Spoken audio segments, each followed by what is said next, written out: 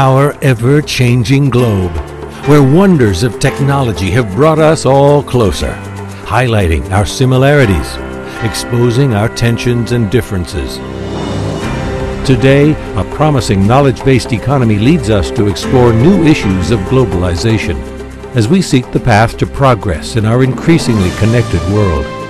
And from the veil of New World economies, Louisiana has emerged as a center of thought and action around culture and economy, employing over 144,000 people, nearly 8% of the state's workforce. Worldwide, it's an expanding market. While other creative economic models have grown in strength, the light of a cultural economy is just beginning to shine.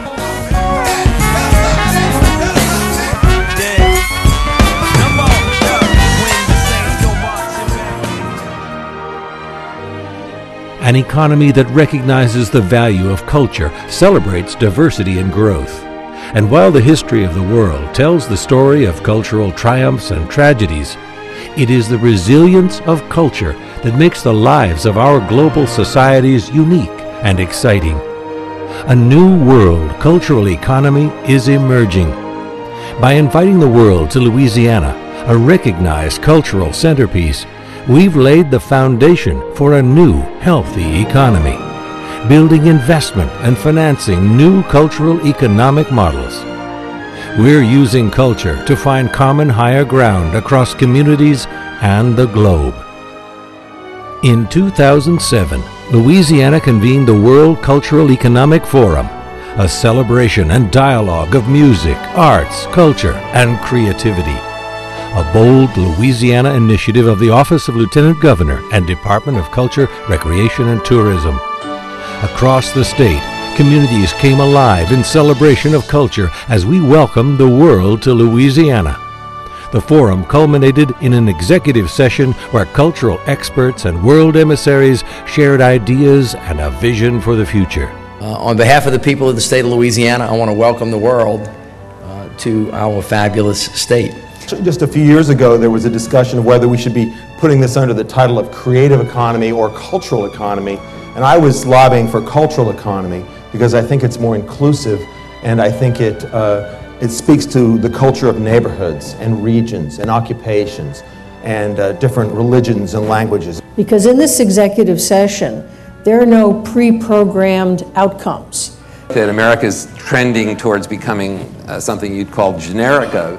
New Orleans is not generic. It is therefore impossible to separate or divorce culture from business in Louisiana or elsewhere. I see New Orleans historically as a place which was in constant movement, with generations of people coming in from all over the world. The international community is with us. We have a theme, Build Back Better. We realize how culture can play an extremely important role in bridging gaps between people from different backgrounds. I feel excited for being part of a movement that is going to be known worldwide. Our look ahead was with the understanding that our cultural industries pre-Katrina were the fastest growing segment of our economy. Louisiana was positioned to lead the nation in cultural economic development. This conversation has always been about looking forward and looking creatively, and being reflective, and being self-critical, and adapting to a changing world. So when I say the word culture, I'm not just talking about art and history and historic preservation and museums and food and music, all of those wonderful things that give us richness and add value to our lives.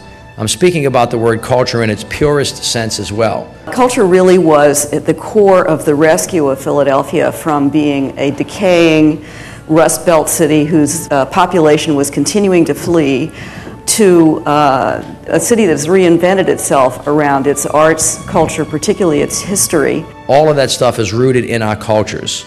We all are somebody. We all come from some place. We all are moved by things that sometimes we don't think so much about.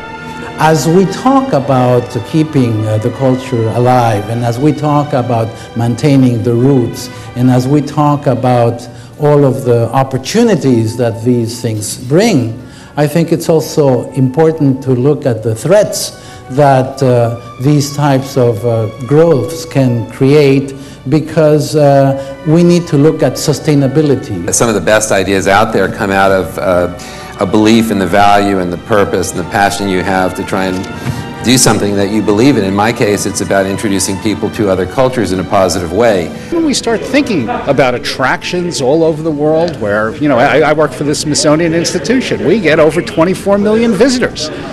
Those 24 million visitors generate $6 billion in the local economy. That's a lot of jobs. When you make something beautiful and then you share it with other people, you're really getting to the essence of human communication, way beyond what words alone can take you. The idea is really simple, and that is that culture means business. We have taken a moment of great challenge to welcome opportunity and the world to Louisiana.